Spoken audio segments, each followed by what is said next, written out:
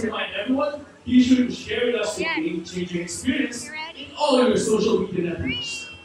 We offer free, blazing fast internet speed powered by PLDT. Start na ba? And definitely, last but not the least, be sure to check out and register your wrist that made possible with Couch Station. You can use it to play your meals, tap them over our booths, and get exclusive stamps and earn your way to our exciting prizes.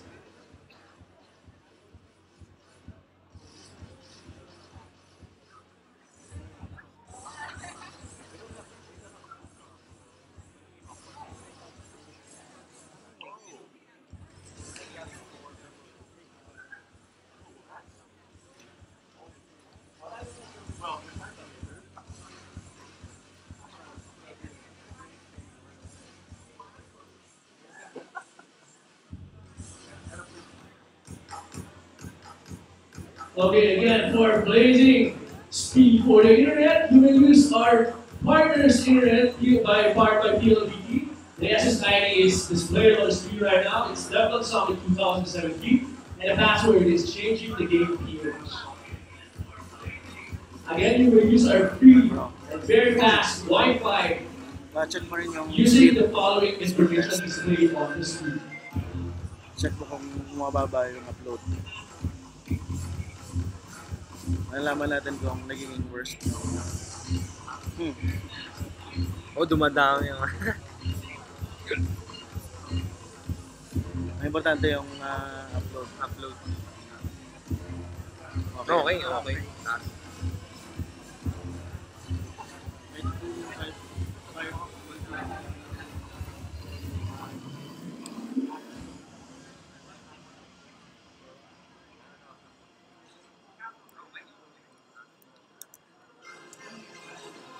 Paano copy paste na ano?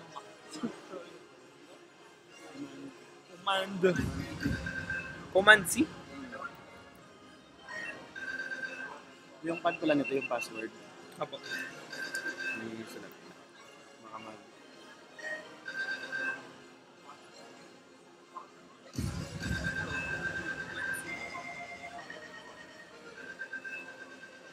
DevCon. Capital po. Hindi. Small.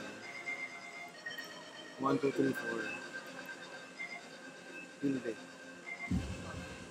Hindi, yung parang yung tilde side.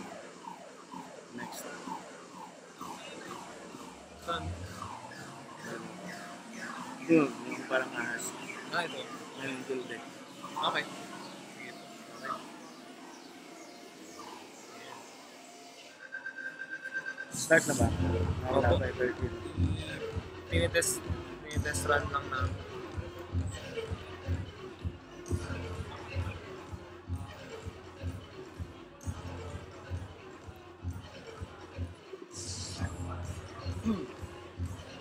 If ever bro, pwede mo tawagan if ever mo problema. Technical problem. Sige. Thanks.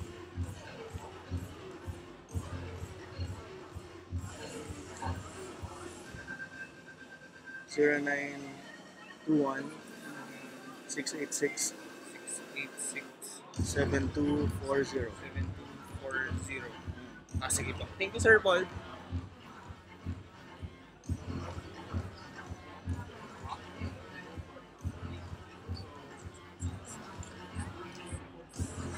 Nakain ako nito.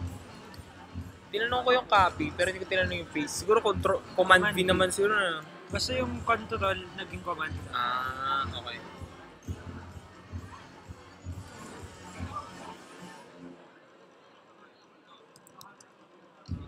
Tuloy-tuloy na yung live.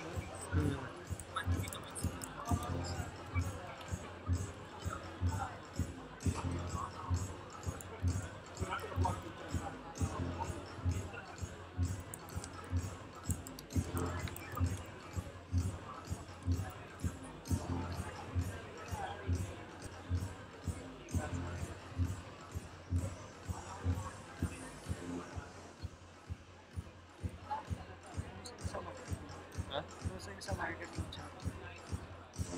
Wala, passive sila.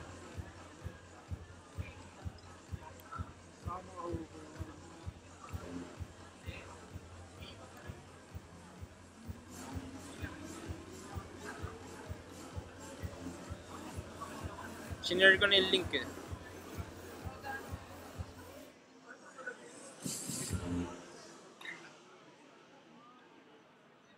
Sabi ko sa kanila, pag official start, share na ng live stream.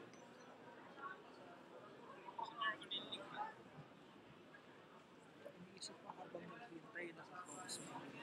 Sa akin. Yun na eh. Focus mo. Although ginanon ko, pinakita ko na sa'yo.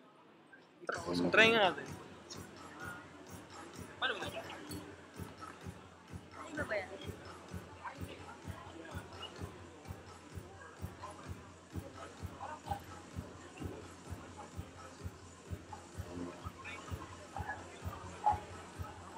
It's better. Deletion.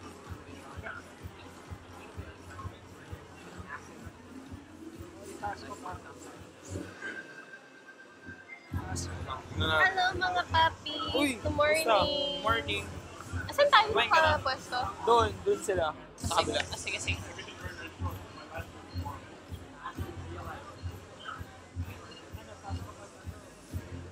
Parang baba mo konti. Baba mo konti.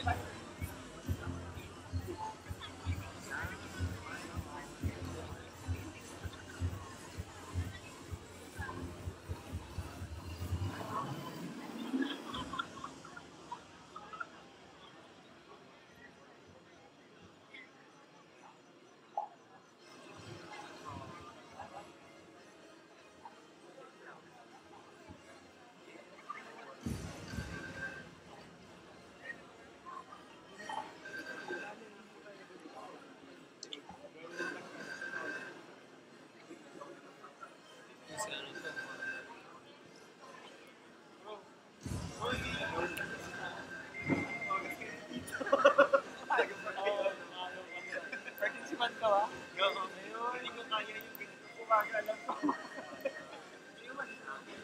Ay, oo nga eh.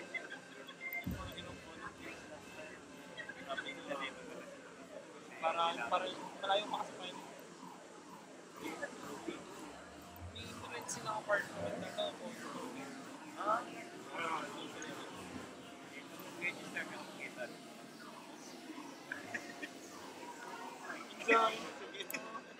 Get out. Pwede natin gawin. In-expect ko kasi hectic. Wala, ito lang muna, chill muna tayo. Pero mamaya maging hectic yan pag nag-breakout session.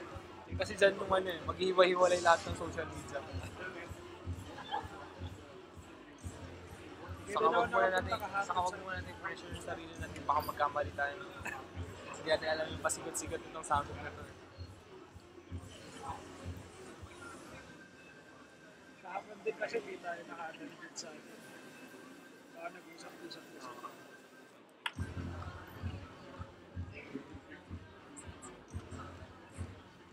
Si Joyce masipag din kaso naging busy. Si Char. Joyce. Ay, Joyce. Oo, Joyce nga. Basta pala yun. Wala na din akong balita. Ang alam ko lang naging inactive daw siya after the trip to Peru. Tapos naging busy ng release. Tapos nag-reactivate pa kasi ng Alam na makontak mo. Last time nakita ko sa kanya sa anniversary. This year. anniversary. Ay, hindi. Wala nga siya doon. Wala siya. Pero anniversary. Nandun ba ako? Wala ka rin. Wala. Akala nga namin pupunta ka sa kakain kayo ni Joseph. Narin si Joseph yun eh. Ako umabol lang. Wala akong trabaho. Anniversary saan yan? Z.com. Z.com siya pero hindi ko sabi. Kala ko rin makakapunta ako. Hindi ko maalala kung nag-vlog. Nakakaya. Upo kaya tayo, Fran. Tingin na.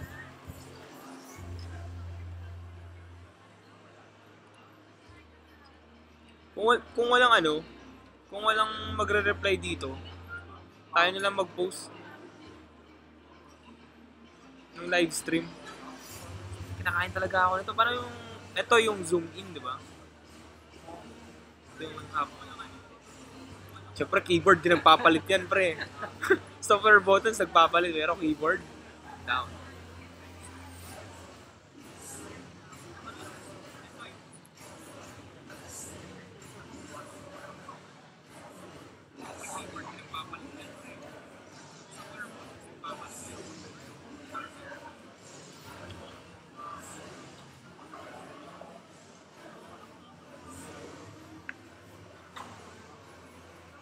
May posting rights ka, pre, no?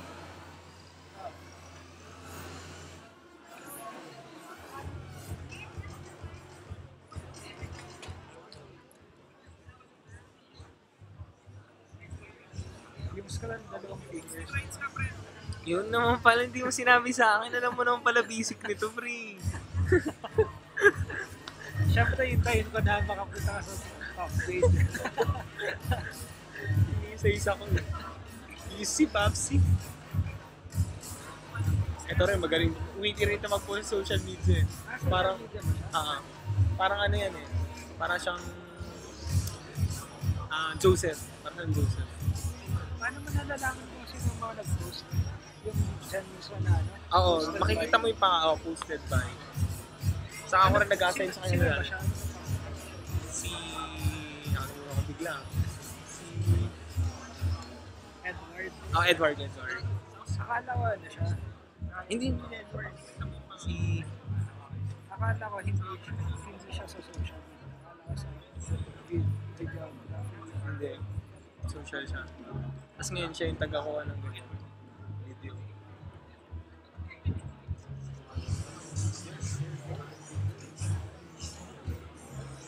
Tapos nagpalit na logo. Ladies and gentlemen, Yung ano we're gonna be starting in a few minutes. But before that, don't forget to officially download our event app on Google Play and App Store. So just search DevCon Summit 2017 and we're good to go. Also, don't forget to share with us your super crazy experience here in DevCon Summit 2017. Don't forget to use the hashtag #ChangingTheGamePH.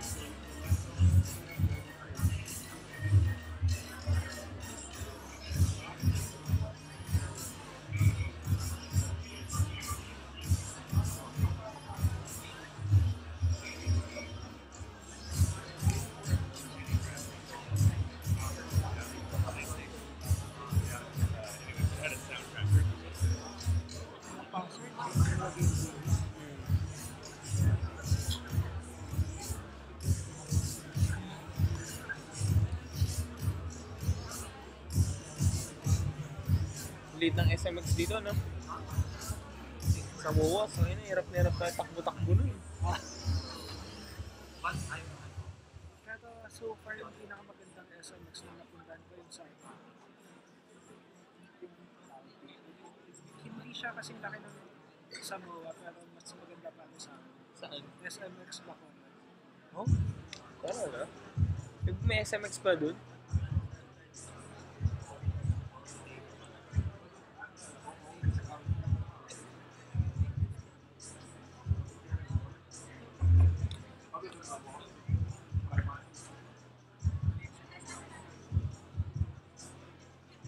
Denix?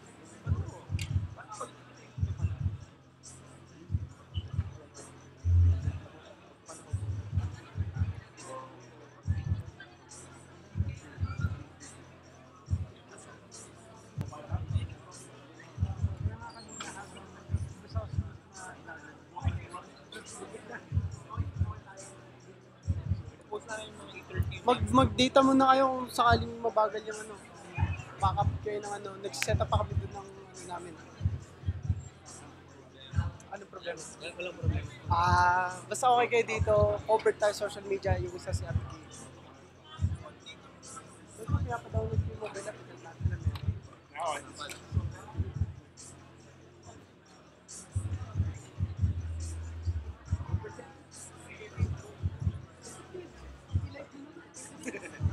Naka-live na action mo. Dito kaya? Go like here? Kasi kaya ako. Denik pa post. I can say. Tapos ikot mo na ganyan. Staying here or doon? Malapit doon. Ito na lang.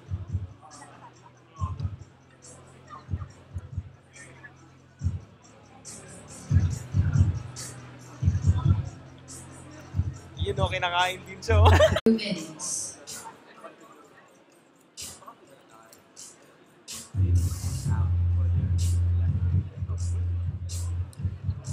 Check mo nga yung speed. Wait lang.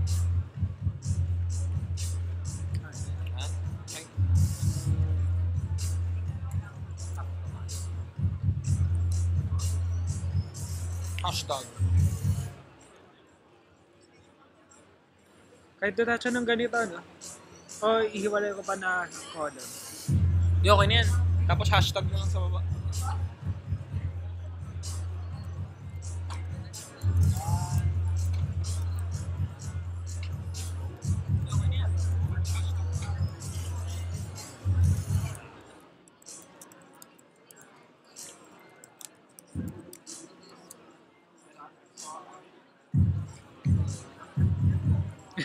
So, kulang pa pala to eh. DevCon Summit.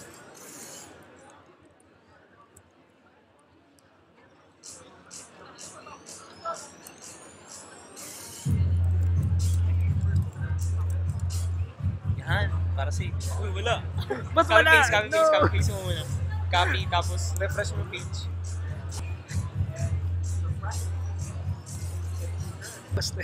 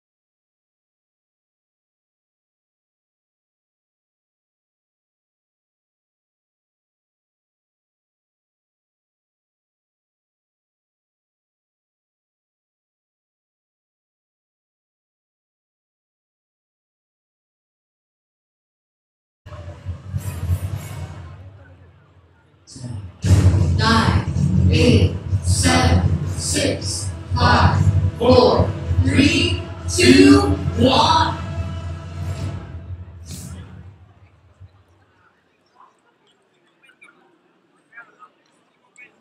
Game changers, as we gather in this mind-opening event, let us not forget to give thanks to our God. Ladies and gentlemen, we request everyone to please stand for the invocation to be led by Ms. Krisha, to be followed by the singing of the Philippine National Anthem.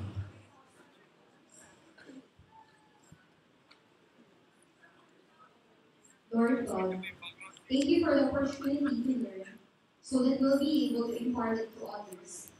Thank you for the opportunity to explore new technologies, that we may be able to innovate in our respective companies. Thank you for the opportunity to meet people, that we may build connections that would benefit us in the long run. Lastly, thank you for making this event possible and for guiding the organizers in preparing for all that's needed in order that we give value to the participants.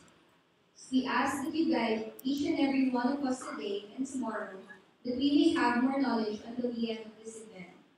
This we ask in Jesus' name. Amen.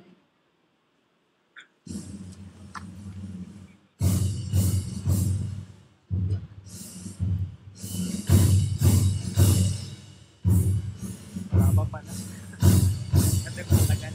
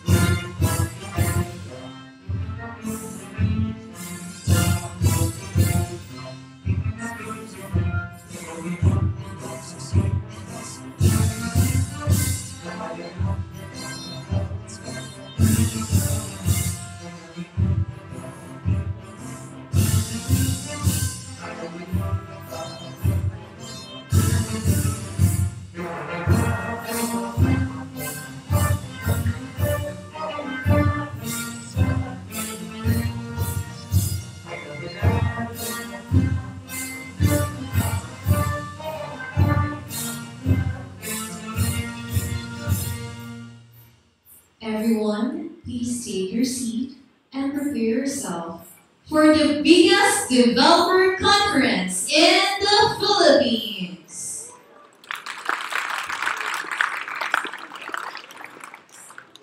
For the biggest developer conference in the Philippines.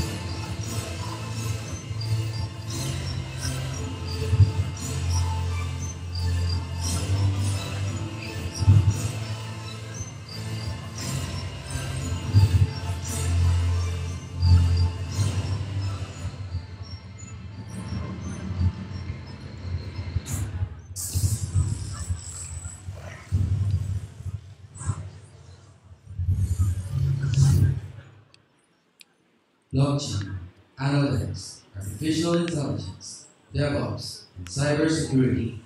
Few of the rising trends that mobilize the digital economy of our present time.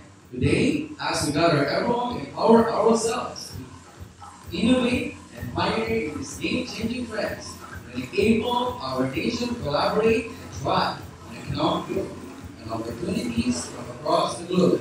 Sync, support, succeed. This is DevCon Summit 2017. Hashtag change the game PH. Ladies and gentlemen, to formally open the Developers Connect Summit 2017, to take us through the innovation we want to achieve, to bolster our collaboration and leadership, let's welcome the founder and president of DevCon Philippines. Give him a resounding round of applause, Mr. Winston Damarillo.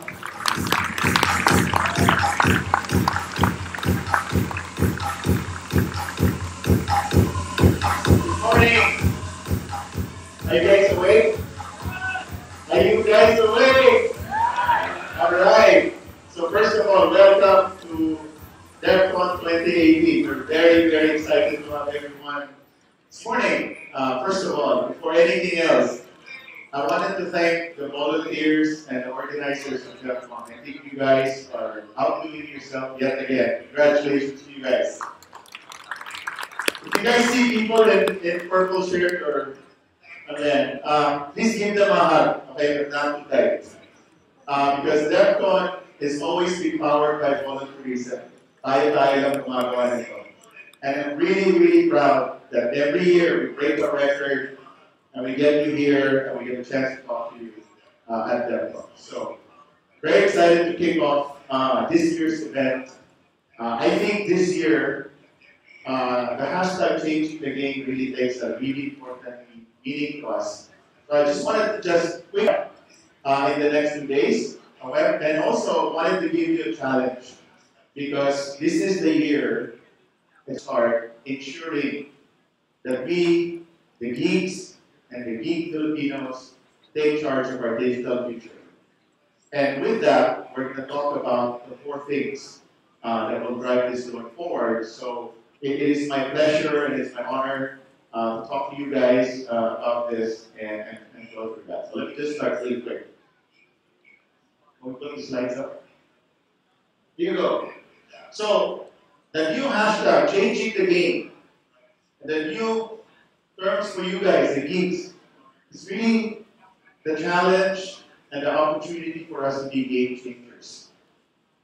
And the reason why that's very, very important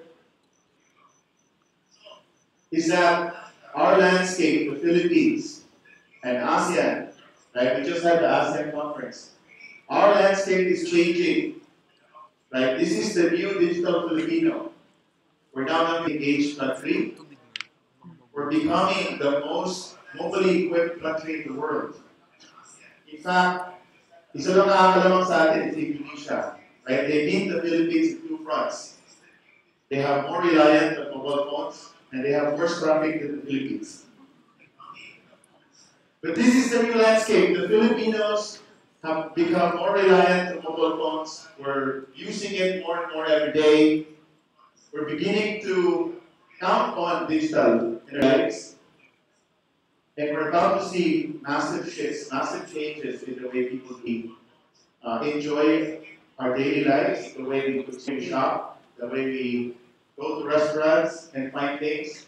And it's really important that as that change comes to the Philippines, that digitally driven change comes to the Philippines, that we play an important role. Dapat tayo nagdadala. Hindi tayo dapat nagpapadala. Right? And for that to happen, we need you. We need to mobilize the geeks. Right? We need to take charge of this. We don't want to be colonized yet another time. Around the world, there's a lot of examples, right? Money is going away. Money is becoming digital. In China, $3 trillion of transaction is now done on QR code. The new Chinese does not understand what a credit card is, right? And the millennials in China find credit card incredibly inconvenient, or money, cash, incredibly inconvenient. So that's going to happen to us soon. We have the beginnings, right, of the need to do that.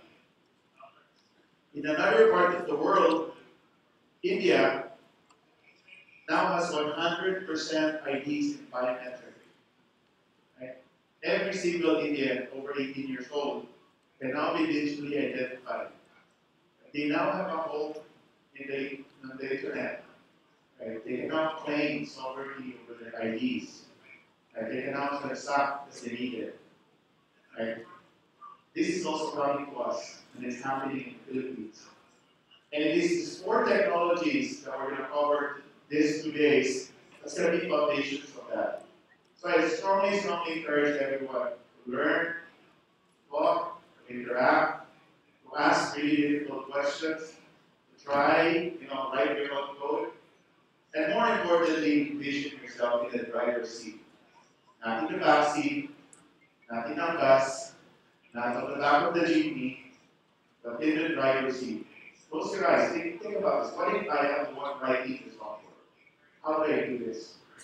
How do I think about a new technology like blockchain? How do I think about running analytics so I understand what's going on? How do I protect my intellectual property, in cybersecurity problems? And then how do I encourage my entire team to work together in DevOps?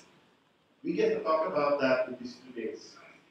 Right? And unfortunately, 2 days is not enough. 2 days is just a starting point. So I really want you to make the most out of this, because it's not just an opportunity for you to learn and to satisfy your intellectual curiosity. It's the anchor point for you to improve on your careers. It's an anchor point for you to help your companies that you work for to become resilient and survive the digital transformation. And more importantly, and this is because we are game changers, it should become the anchor point for you to drive your own digital destiny. And that's the goal we had at DevCon. We started a long time ago. Is for geeks to help geeks. Not only to succeed, not only to survive, but to succeed, and more importantly, to lead. So this year we're declaring DevCon Geeks, DevCon Changemakers. We're here to lead. So I will just take you through a couple of quick things that we wanted to do. I again wanted to thank the organizer of this event. This year, we want to bring back what we want to do with DevCon to begin with. To bring the global talent to the Philippines. Bring the world-class leaders, world's top leaders in technology, and in software development, and in community development, and in entrepreneurship back to the Philippines so that we can collaborate with them right here. and we're beginning to accomplish that. We're really excited that we're going to do more and more of this year. DevCon this year has expanded. Not only are we keeping breaking the records we do in attendance during the summit, this year we've nationalized DevCon. We've had DevCons in Davao, in Iloilo, in Cagayan de Oro, and we're hoping next year we'll do it to the rest of the country. But this is our mission. Step one of our mission is bring the global talent to the Philippines. With you, and have them work with you to change the game. And in this particular goal, for the next 2 days, we're going to start with what I consider to be the most disruptive technology in digital transactions. And this is going to be most significant in how the world will change digitally for us. And I strongly encourage you to think beyond blockchain, think beyond cryptocurrency. When you think about blockchain, it's not about Bitcoin, it's not about Ethereum, it's not about ICO. It could be part of it, but blockchain is a fundamental technology that will be an engine, an infrastructure, and a mechanism for us to really change the way we do business. As far as I'm concerned, when we talked about the World Economic Forum, we talked about the fourth industrial revolution. I think blockchain is the fourth internet revolution. The internet started as a place to get information, then it evolved to be the place where we get interaction, and then the internet became the place to have social media connections. The internet is about to become where we do transactions. And if we're going to transact over the internet, the fundamental capability that allows us to do that in a democratized kind of way, meaning you don't have to be very large companies to be a part of this, is blockchain. This allows everyone to be a part of the transactions that's happening on the internet. So strongly encourage for you to participate in that. And as you think about blockchain, there's another concept that's really good for you to think about, is the idea that big data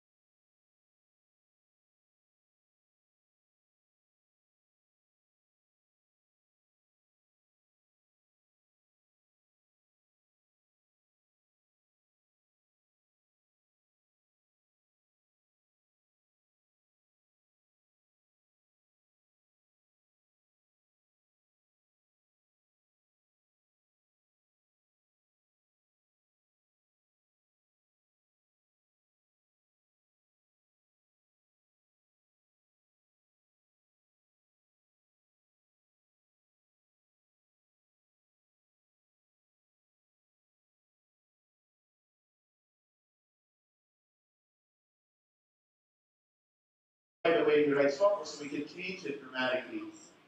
And we need to have a system that does that. And the DevOps learning you're going to hear about today is not just the tools, but also the methodology, but more importantly, the culture of DevOps. Right? It's the idea that I prefer to share. I prefer to be lazy and not do things over and over again. That I prefer to have automation when I can. And I prefer to use less infrastructure when I can make that happen. So have fun. We have a great set of global thought leaders that's going to talk to you this afternoon about DevOps. It's going to be fun and interesting time to do that. We have an opportunity to do hands-on. We have machines here, the booth that tells you about the technology that makes that happen, and then people that really practice DevOps. As we start counting on our technology, as we start to say, hey, I'm going to change the game, I'm going to change the game efficiently with DevOps, we also want to protect what you're creating. We want to protect what we have in our enterprise. right? And whether we like it or not, hackers abound. Right? Digital assets, digital technology is prone and subject to hacking, subject to theft, subject to fraud. So we want to balance your knowledge, we want to balance your understanding to ensure that whatever it is we do can be protected. And cybersecurity has advanced phenomenally in the last 5 years. And again, we have an opportunity tomorrow to talk about cybersecurity. Global experts of cybersecurity that's going to be here to share. It has evolved quite a bit. It's no longer a place to do data lakes. It's a place to do analytics, to understand. And it's an important piece to start because from analytics comes automation, machine learning, and I'm afraid to use this term AI.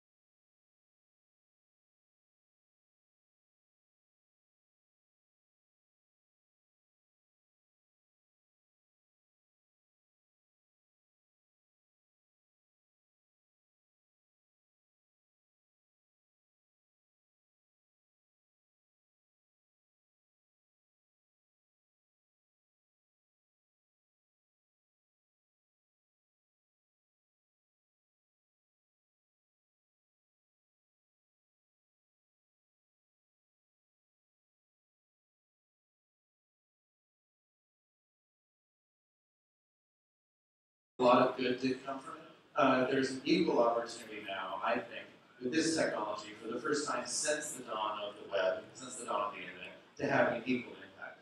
So I'm really excited to share this with you at a conceptual level, and to tell you about how you can get involved in this project as well. Let's see. All right, so I wanted to start first by just kind of giving you a really quick one-on-one immersion into what blockchain technology is about, which, again, some of you, as Winston mentioned, might have heard of Bitcoin, might have heard of other cryptocurrencies. These are important applications of blockchain technology, but what's going on underneath, right? And can we use that technology for other purposes, right? But, other than just payments? Can we use it to really build, started to call community databases, right? Community infrastructure. So let me take you through a quick one-on-one of that. So there's two deep concepts inside of what people today are calling blockchain technology. The first of those are distributed ledgers, right? And a distributed ledger is a very special kind of a distributed database, if you will.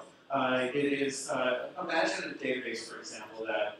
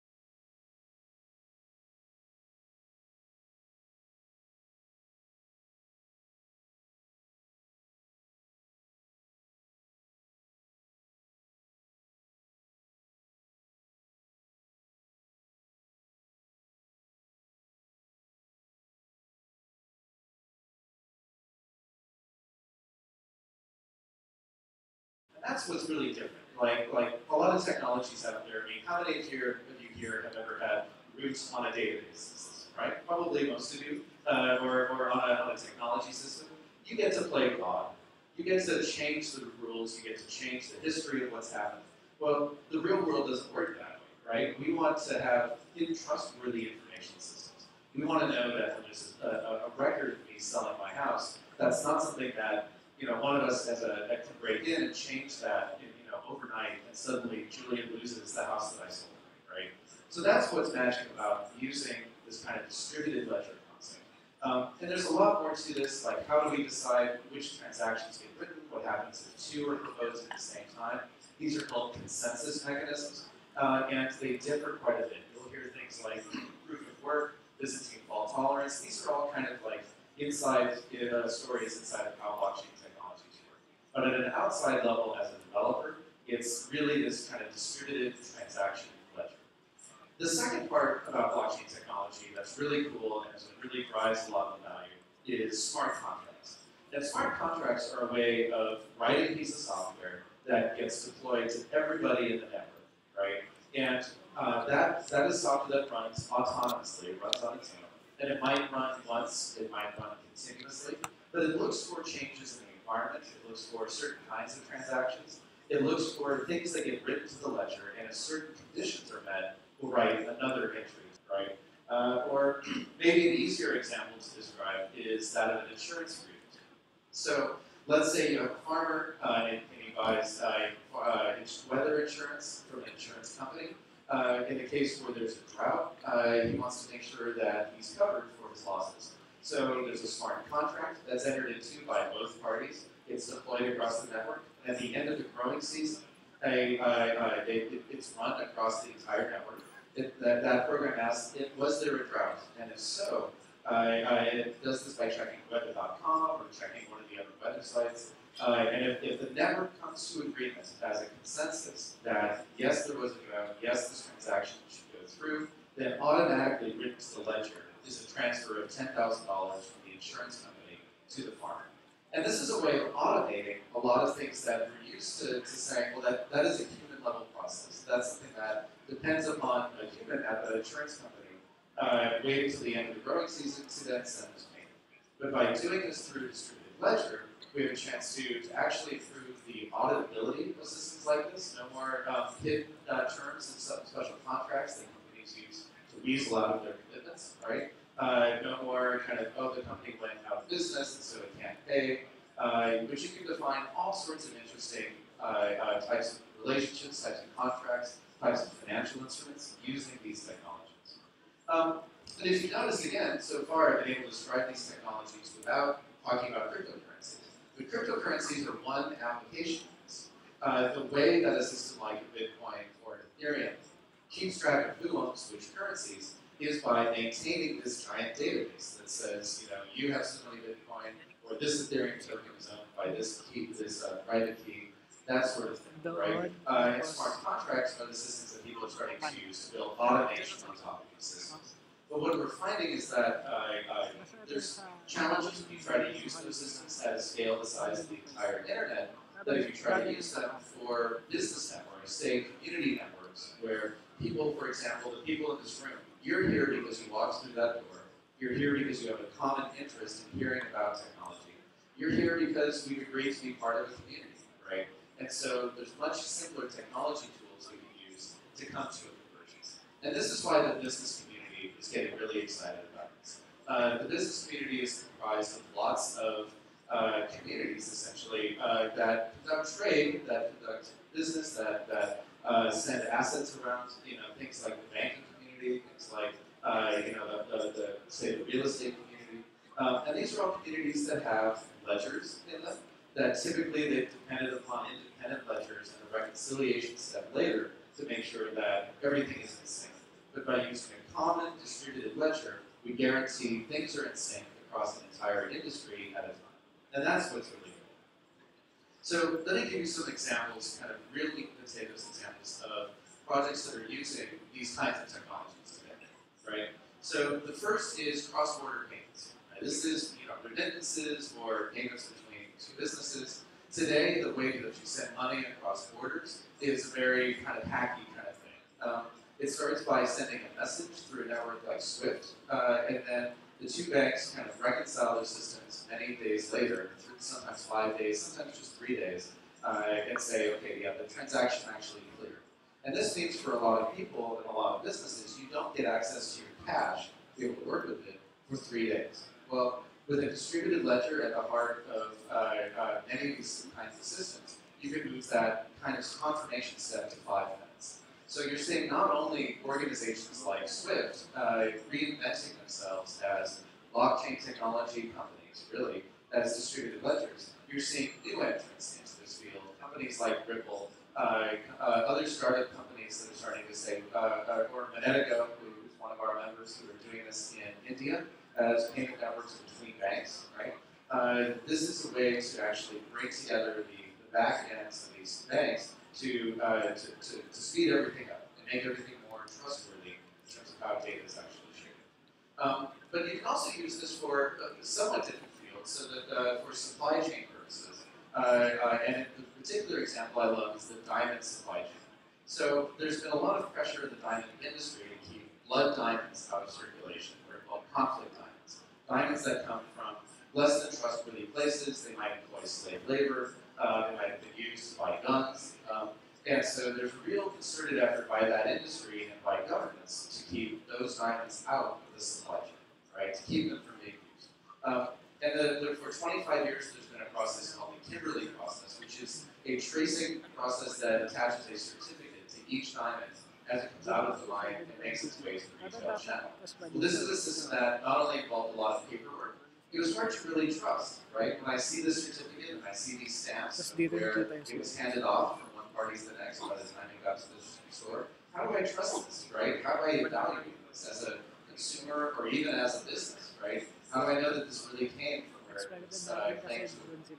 So in addition to having auditing and that sort of thing, and inspectors, there is a real need for a system that would make this data set, this database of how these diamonds flow through the system available to everybody in the system, so that you could check digital signatures for each of those participants, that you could check with high integrity and confidence that the database was not hacked or corrupted or used to commit fraud, right? That this data actually got from where, from the right place to the right place. And so that industry has been now spending 2 years moving to a distributed ledger, and is going to go into production next year, using this system as essentially the title system for a diamond. At some point next year, if you're buying a diamond as a retailer, maybe even as a consumer, and it's not actually in this ledger, you should probably suspect it probably was stolen or came from a non-good source, right? So this is really cool. And there's companies who are building this with the diamond industry. But let me talk about a radically different place where we can use this technology, which is healthcare records.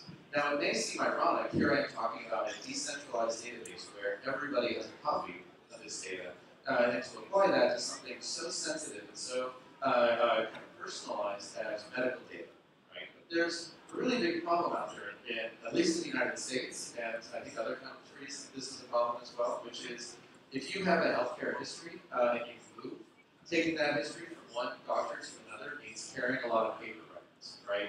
Or when you go to see a specialist, that you have to pick the right set of records and show them to that person. And for many people, this is a burden, right? This is the last thing you want to be thinking about if you're trying to get better, or the person you're caring for is trying to get better. And so a lot of this has to do not with the digitization of that data. You can today ask for digital copies of a lot of this data, but how do you organize it? And more importantly, when you give it to a doctor, how do they know it actually came from a good source, came from another doctor, came from a testing clinic? Or if it's a prescription, the pharmacist wants to know for sure that it actually came from a doctor who prescribed it. So there are a lot of efforts out there now applying blockchain technology to build not a database of health data, right? That data would still sit off-chain, but on-chain is to maintain basically a model for doing self-sovereign identity, which talked about a little bit. We'll talk more about it going forward. And a way to attach signatures and pointers and hashes of that data, so that when somebody from their healthcare wallet, very much like a Bitcoin wallet, presents that data to the doctor, that doctor can trust that it has high integrity. In fact, that doctor can discover other records that may be related to that patient, right? This is all really important. And there's companies now working on getting this done. And in a completely different field again, in the renewable energy field, there are companies working to use blockchain technology to set up renewable energy credits, right? So if you put solar cells on your roof in a country like the United States, or in China now, they have a system for this, you get a special credit for the energy that you generate, right? And that might be a special bonus in terms of how much money you can make, because there are other people willing to spend more for green energy, willing to spend more when they know that the kilowatt hour that they're consuming came from, again, a good source, right?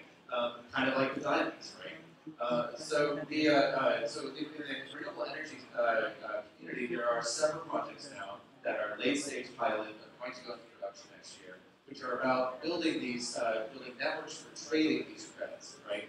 Or making so that buyers and sellers can meet up, and there's an accounting system that makes sure nobody's inventing credits out of thin air, right? Or performing any other kind of fraud.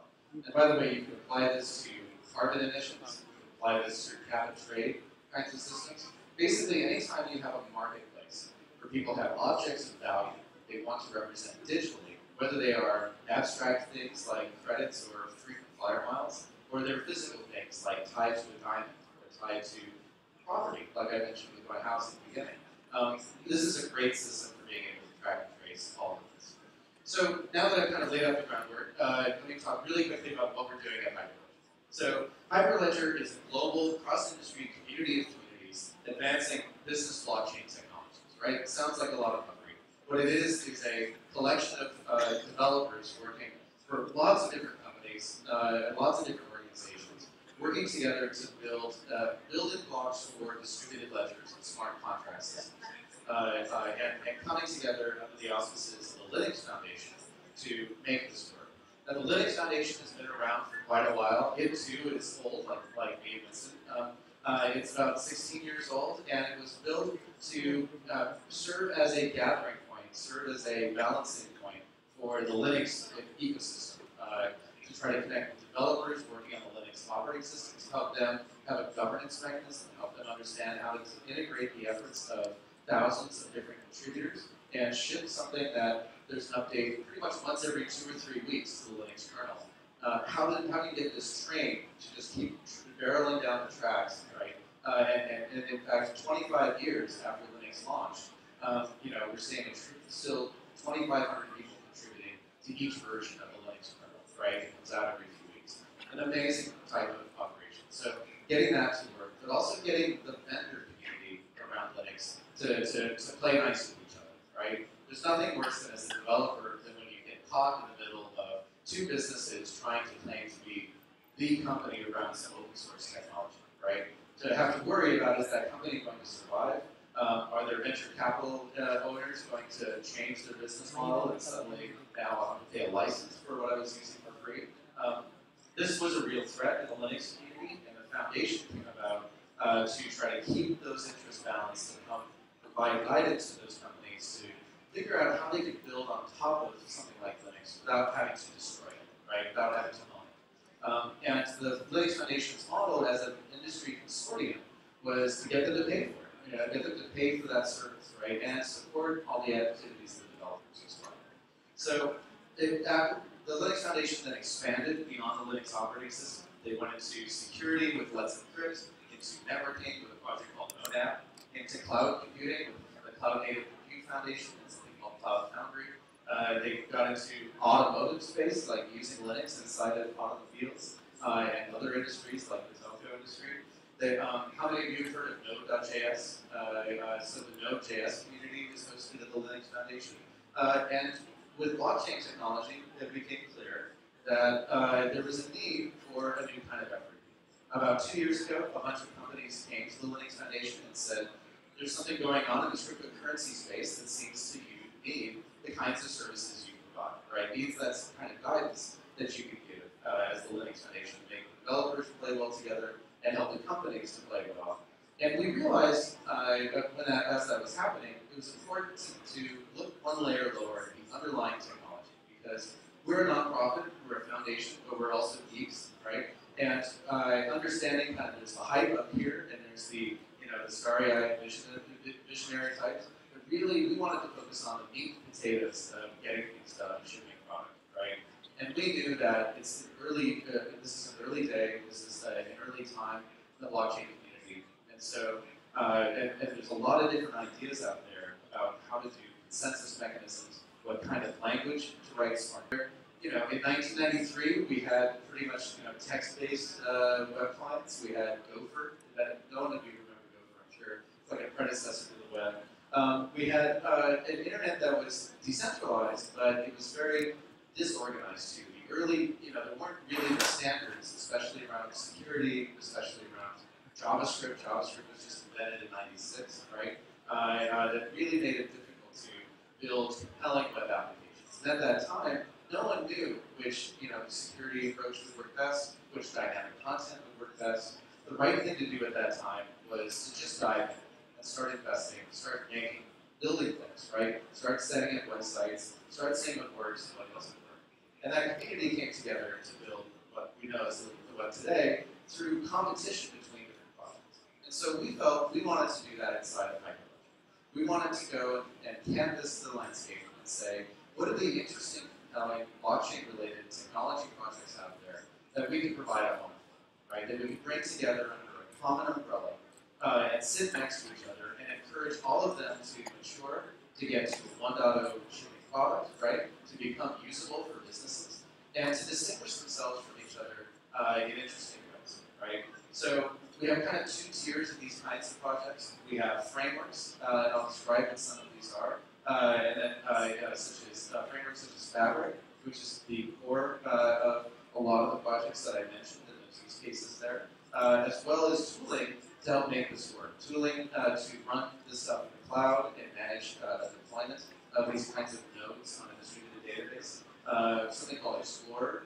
which is a way to navigate these systems and see how do these blockchain data elements, are they connected to each other? And something called Composer, which I'll show you. And so it's important to understand we aren't here pushing one particular network. You think of things like Ethereum. Ethereum is a network, right? It's a global computer. And so there's a lot of value in talking about, hey, I've got one big system I'm going to deploy a distributed app to that's available globally. But we felt that these networks would be built independently based on different rule sets, right? Nor are we a standards body trying to dictate, here's the interfaces, here's the APIs, here's how these systems tie together. We felt there were other organizations working on those kinds of technologies. We pretty firmly put ourselves, this is hard to read, in the implementer camp. We're the ones building these underlying technologies so that each of you could go and, as appropriate, stand up these networks, stand up these communities, right? Using these technologies to implement what you think is right.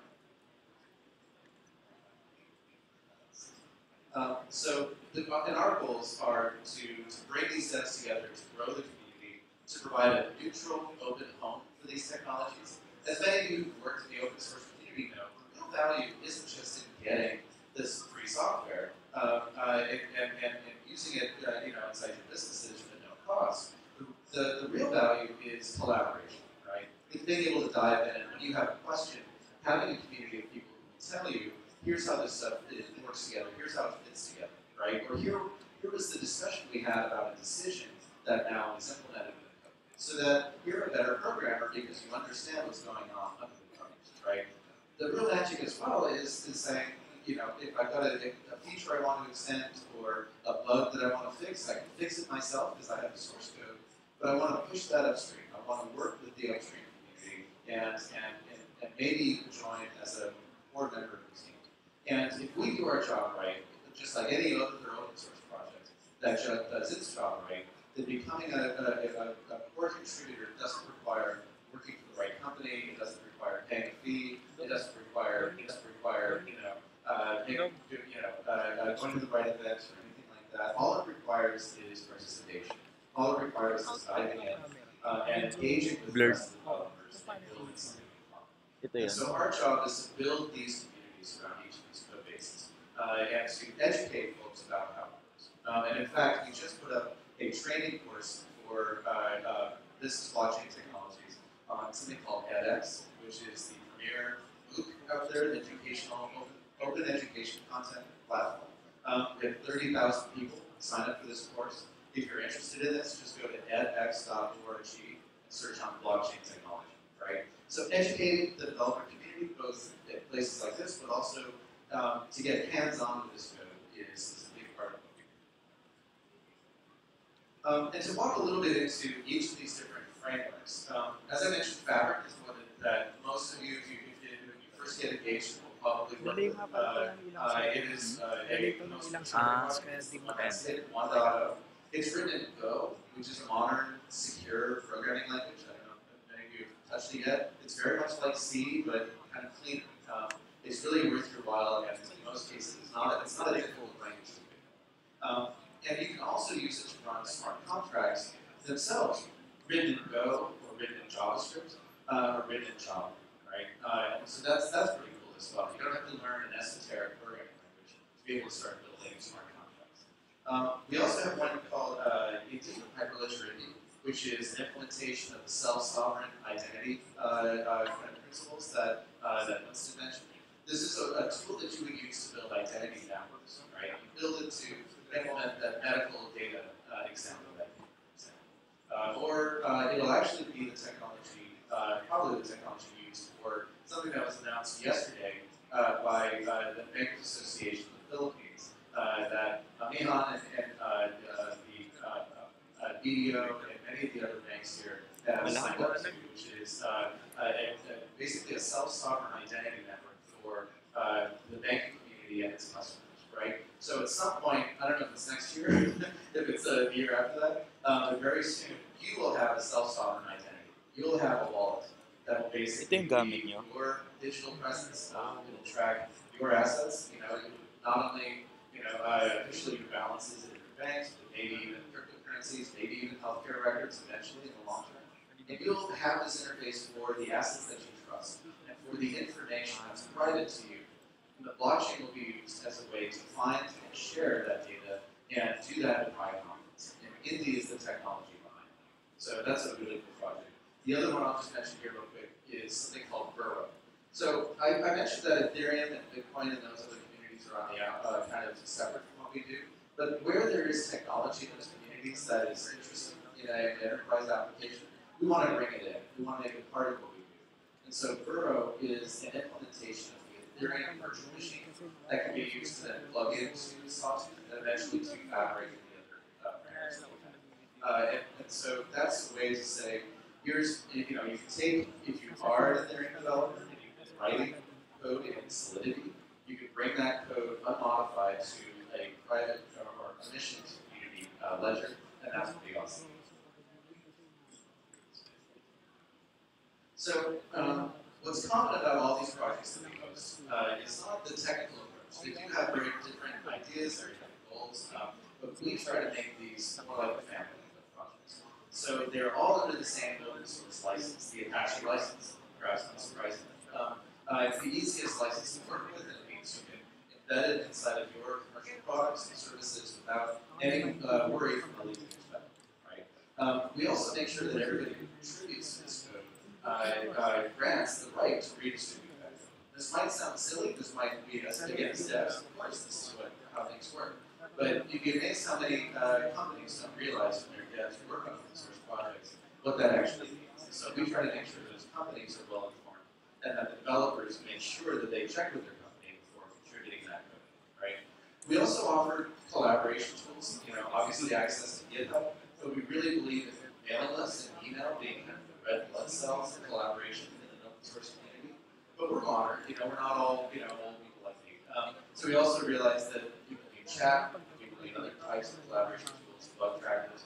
And so we provide kind of common infrastructure so that if you're a core developer on one platform, you want to hop over to another, that it's easy to do. It's a familiar pattern to how you do it. We also make sure that the projects, as they write code, they don't just work on it privately behind closed doors and then throw it over the wall, that they actually make their activities public. And in doing that, make sure that any of you who want to not only see how the sausage is made, so to speak, how the hard work is done, that any of you can see that, but that you can also participate, get your questions answered, but maybe become a star developer on an open source project yourself, which is a really fun thing. We ourselves at the Linux Foundation don't write any code. This is an important thing. You can think of us as like air traffic control. What we're really doing is working with the rest of the community at all sorts of different companies to try to come together and make this code work. And at the end of the day, again, if we do our job right, these projects become big enough and diverse enough from a vendor perspective that you always have another option, right? If you do want to buy blockchain as a service hosting from somebody, you'll always have other options. If you want to hire somebody to build code for you, you'll be able to take it on yourself or find somebody else to build the project. This is important because that's where it's like the scientific method applied to open source software. It's a way of guaranteeing that good ideas actually get built and bad ideas get flushed out. And so that's kind of our role in making these things. We've been around for almost 2 years. It was officially launched I think in December of 2015, just before I joined. We've got 5 different frameworks and 3 different tools in this infrastructure. These are all independent projects with thriving development communities around them, and we're increasingly companies that are starting to provide support services around them. We've had 3.5 million lines of code contributed across 25,000 different commits. I personally, lines of code is a funny metric, but we really just mean this as a way to say there's a lot of activity going on. Lots of different members spread out all over the world, companies that are involved in supporting the effort, and we were a really deep meetup community as well. In fact, we've launched a meetup group here in Manila, and we're about to launch one in Cebu. So if any of you are interested in getting together face-to-face with other developers or developers working on different hyperledger projects, be sure and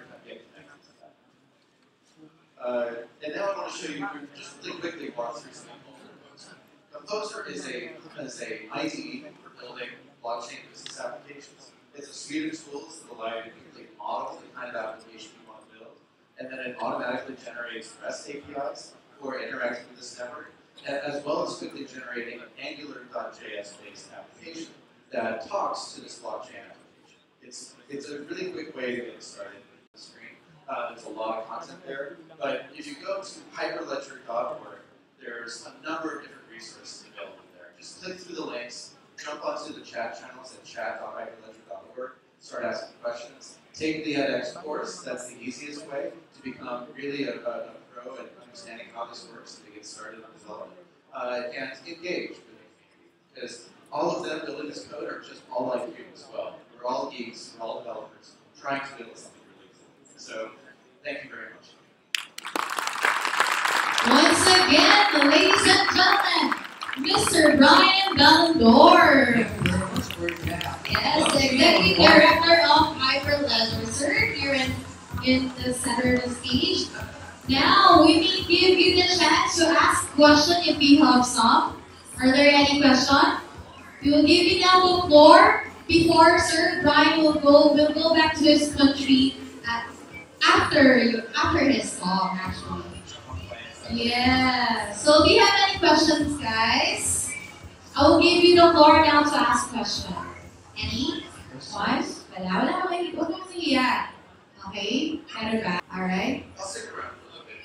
Okay. Okay. Sir, in here in Philippines kasi, we usually take pictures. It's called selfie. So it's okay. Can you have a groupie together? Sure. Guys, let's have say cheese. Okay, guys, yun tayo lahat. And, Sir Winston. Kasama Sir Winston. Okay. 1, 2, 3. Alright, thank you so much. And with that, Sir Winston, we invite you to please stay here to give the token. Ayan.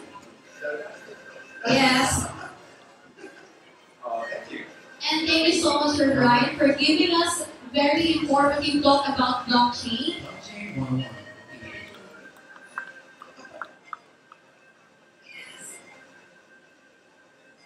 Alright, once again, ladies and gentlemen, let's give them a round of applause, please. Sir Brian and Sir Winston, thank you so much.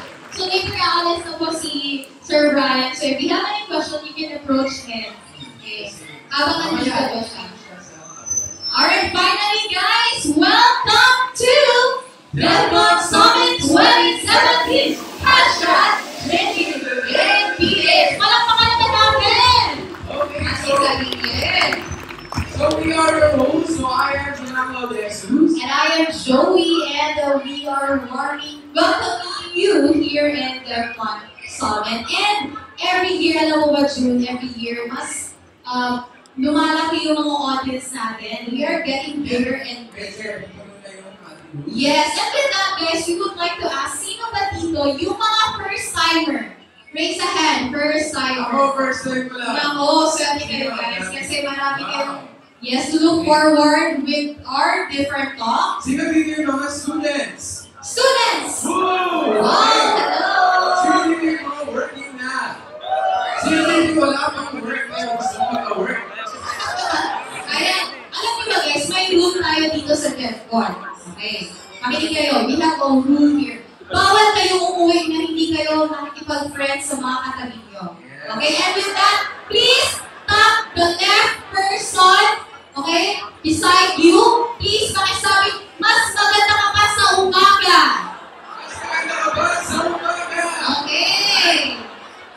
And please tap the right person beside you. Hi, I am... Sige, go. Ayan, so at least before kayo umuwi, meron na kayong mga friends. Diba? Ito lang naman ang one of the goal here in DevCon. To gain more connections, to gain more friends. To be camaraderie. Tama, June! Okay. And with that, guys, marami tayong naabangan ng mga topics. Of course, we have the blockchain for our breakout session. We also have topics about the analytics and artificial intelligence. DevOps, and Ayun, oh, mas maganda. cybersecurity. Dapat kanina pa Okay, natin so tinanggal yun. mamaya natin yan for the breakout Ano kasi session. natin sa And sarili natin without ng any Zoom further ado, let's move on with our panel Final discussion discussion. on blockchain.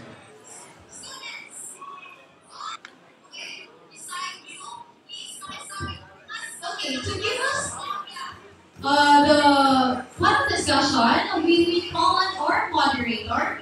He has been building a Bitcoin ecosystem in the Philippines with the help of like-minded partners. He leads the team as CEO, guiding the vision of the company and development of SCI's products. The rare combination of the technical Ano, expertise gusto mo pa ulit alongside panoorin? business Hindi acumen ata has pwede. allowed After ata him ng to lead video. the company's rapid growth and his passion for developing Bubuhatin na Bitcoin natin. technology, which is reflected in SCI's successful lineup of products and services today. He is convinced that money transfer is an enormous opportunity in the Philippines, with at least $30 billion entering the country in 2014 alone, and another $40 billion in internal remittances.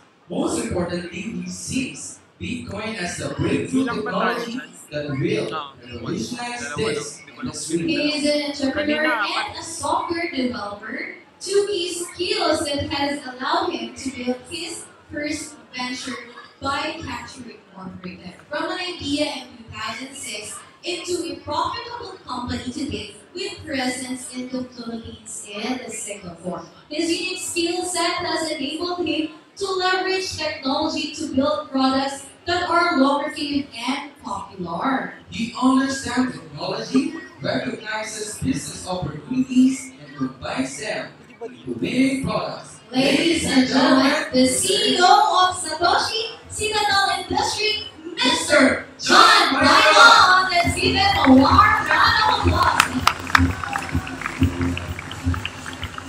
Good morning, everyone. Welcome to the promise and merit of blockchain. Blockchain panel, basically. And just a brief description, blockchain is widely considered to be a once-in-a-generation revolutionary technology. It is poised to fundamentally change the way we use the internet. Most people know it in its original form of cryptocurrency called Bitcoin, but it has since evolved into so much more. This panel discussion will bring together some of the most important figures in the blockchain community to talk about the past, present, and future of this space. Without further ado, I'd like to introduce the five panelists for today, this morning. First one, Francisco Reyes, Solutions Architect of Amian Global Strategies.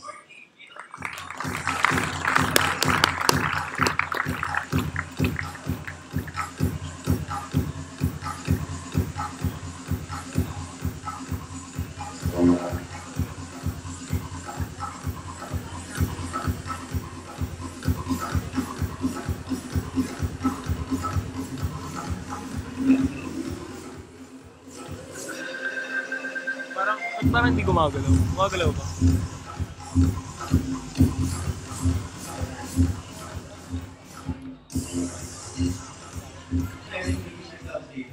The next one is Mr. James Florentino, CEO of Bridge Commit.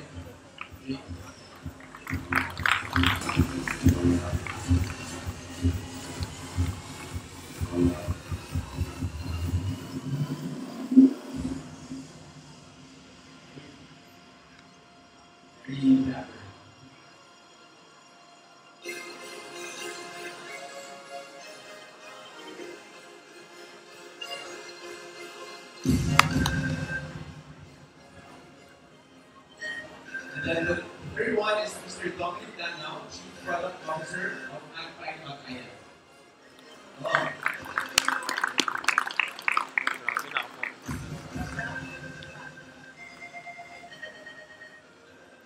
Next, Mr. Dexter Hinterwalin, Software Architect, Amian Global Strategies.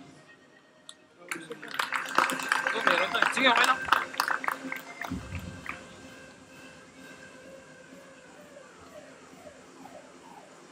And finally, Mr. Michael Rugal, CEO of Zen Creative Incorporated.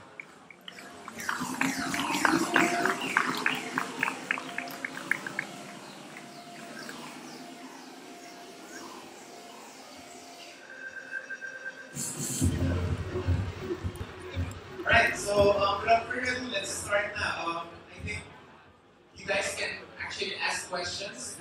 Sorry, just one.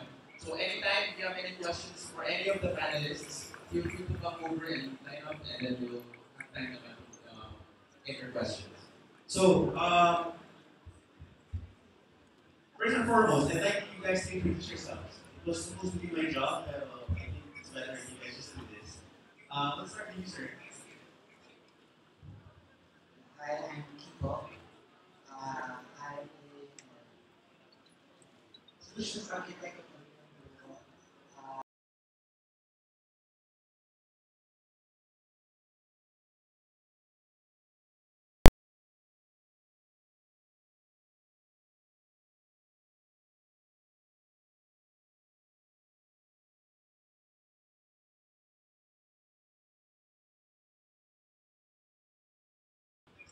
You see Sir Brian.